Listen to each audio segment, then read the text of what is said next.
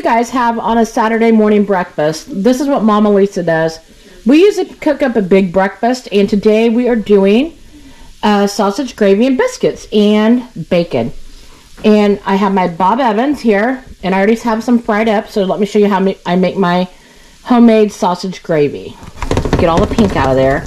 Although it really wouldn't matter because it's going to cook in there anyways. And I like my sausage ground up pretty fine or browned really fine. I don't like big hunks of sausage in my gravy. And this morning we have a special guest at breakfast. Let me introduce you to Kyle. Hi, Kyle. Did you come to MeeMaw's house for breakfast? Yeah, you did, didn't you? Hi, buddy. Hi.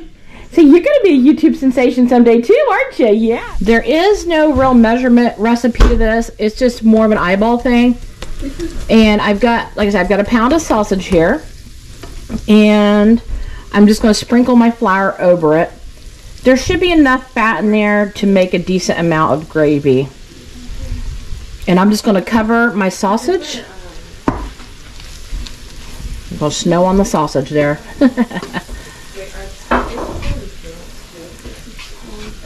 I got my bacon grease back here if we do need a little bit more oil. But this should be enough.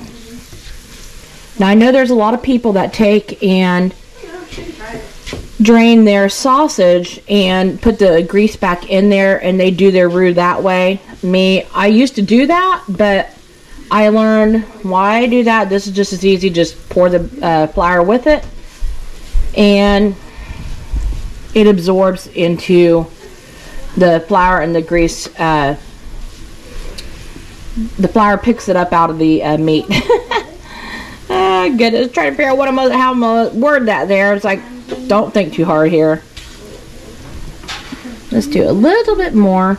And of course, you have to know the more flour you use, the more gravy you have. Put this one on or that one? Because it's going to get dirty anyway, so we'll have to show you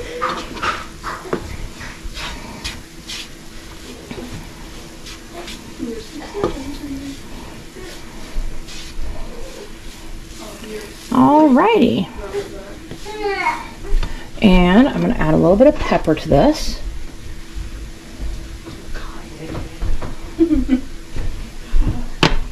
And a little bit of salt. You can add a little bit of Creole to this if you wanted to, just for the red pepper to spice it up, but I'm not going to today because little man Kyle is going to want to nibble on some biscuits and gravy, so I don't want to give him a bellyache. So there's that. And I'm just going to get my milk. Okay, and I'm just going to start pouring that in there. Put a decent amount. Now that may look like a lot, but it's going to soak up that flour and it'll actually probably need more.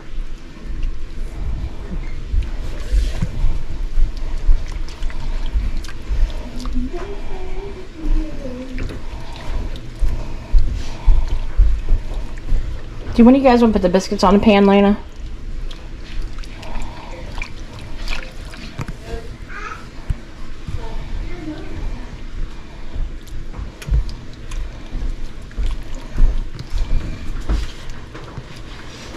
And I just keep my spatula moving so that I don't have any clumps in my flour, which honestly, doing it this way, I really have never had any clumps doing it this way.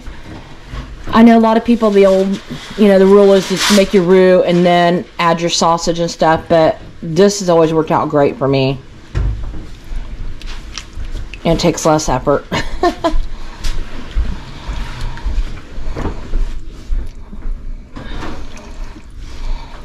On what we do for a Saturday morning breakfast. And we have some bacon to go with it too.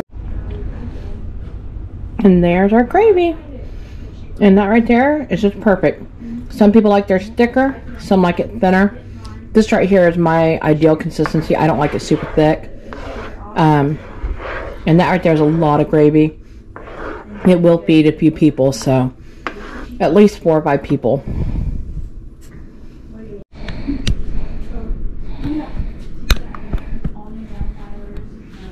And there's our Saturday throwdown at Momma Lisa's. There's our gravy.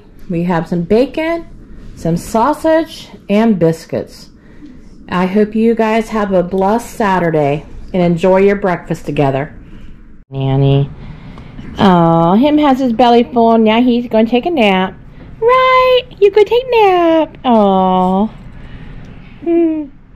So Saturday mornings are for.